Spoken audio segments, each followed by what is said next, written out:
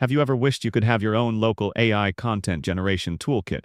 One that's fast, stable, and powerful, but without all the confusing tech setup. Today I'll walk you through how to install and set up WanGP, one of the most convenient and complete AI generation toolkits, in literally one click. Even if you've never touched PyTorch, CUDA, Triton, or even heard of Sage Detention, don't worry. You'll still be able to use WanGP to generate and edit images and videos effortlessly right on your own computer. Stick around until the end, because I'll not only show you how to install everything properly, but also how to optimize performance, fix common issues, and share some of my favorite hidden features that make this tool a must-have for local AI creators. Alright, let's dive straight into the setup process. First, go to the official WanGP GitHub repository. I'll leave the link in the description below. From there, download the Windows package. Once it's finished downloading, extract the files, then simply double-click the file named Install WanGP. This single step will automatically install all required dependencies and files for you. No need to manually install Python, CUDA, or anything else. The installer handles it all. While it's running, let's quickly go through the 3 most important files you'll see inside the folder. The first one is the installation file. This is the file you just ran. You only need to run it once. It sets up the entire environment and all dependencies.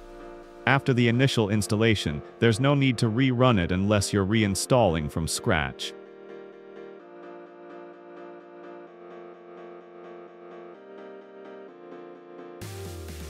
The second is the update file.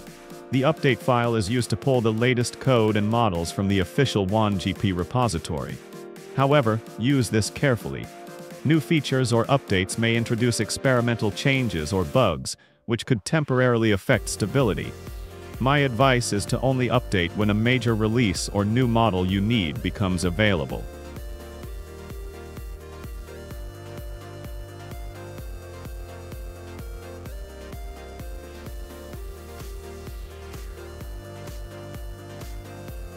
The third file is the launch file.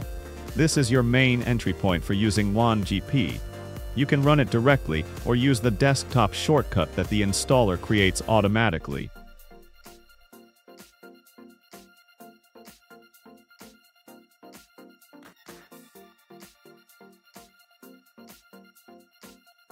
Once you launch the app, a web interface will open in your default browser. At the top, you'll see 2 drop-down menus. These let you select different AI models for generating or editing images and videos.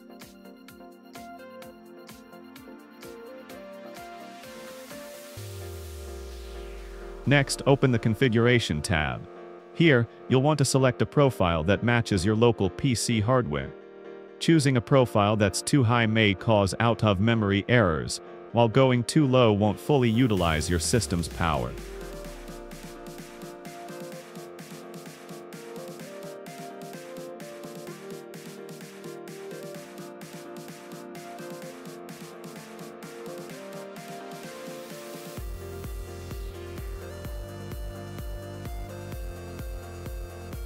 I highly recommend checking the official model recommendations listed in the GitHub documentation. They give detailed guidance for different GPUs and workflows. Read that before proceeding.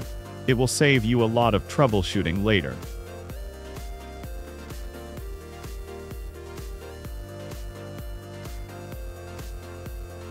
Now that everything's set up, let's talk about how to actually use WanGP and explore some of the best features that make this toolkit so powerful. The first standout feature is video and image masking, and it's incredibly intuitive. You can upload a video or image, then simply click on the areas you want to mask. If you need multiple masks, just hit Add Mask and select New Regions.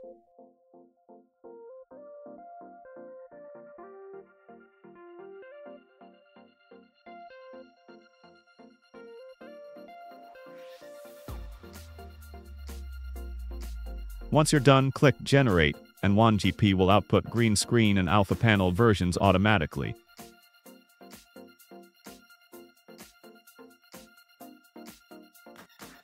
Here's where it gets even better. When you click Export, those masks are automatically sent to the AI model's input. For example, if you're using a VACE model, you can click Export, and your newly generated masks will instantly load into the model input. No manual downloading or re-uploading, it's all seamless and automated.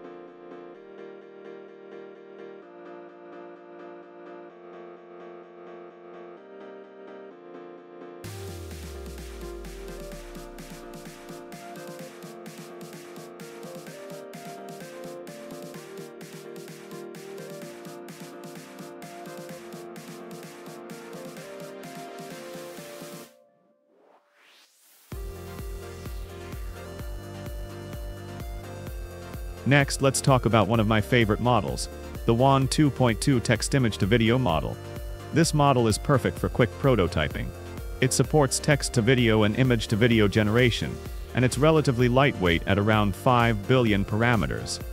That means you get fast results without sacrificing too much quality, perfect for testing creative ideas or generating short clips quickly.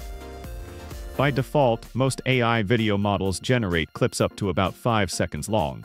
But WanGP has an amazing sliding window feature that allows you to extend generation up to around 30 seconds without any complicated workflows. All you need to do is drag the number of frames to the right and set a smaller window size.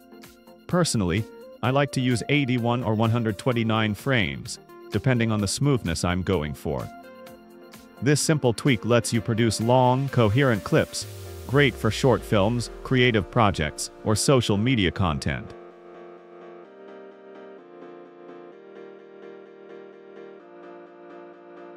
Now let's go over a few quick fixes and performance tips to make sure WanGP runs as efficiently as possible on your machine.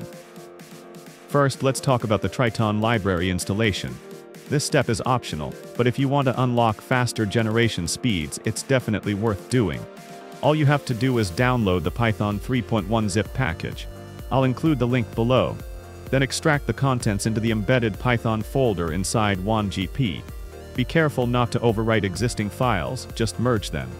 Once installed, you'll get a noticeable speed boost in rendering and model response times.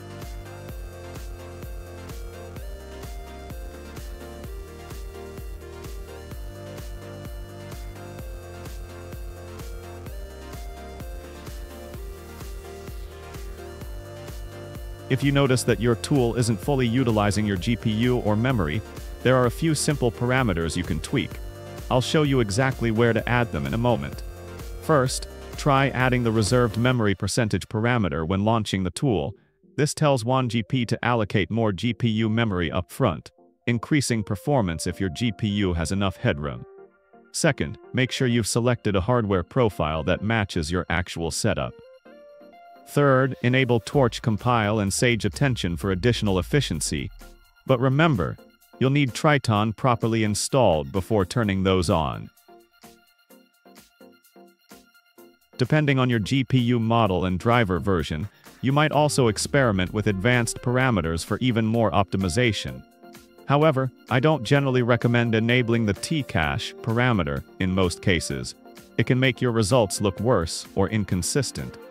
Stick with the official recommended options unless you're doing in-depth testing.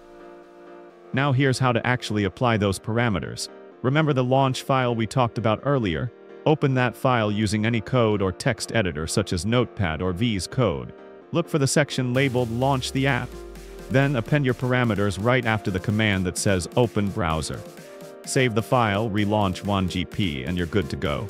It's that simple, and now you'll be running at maximum performance.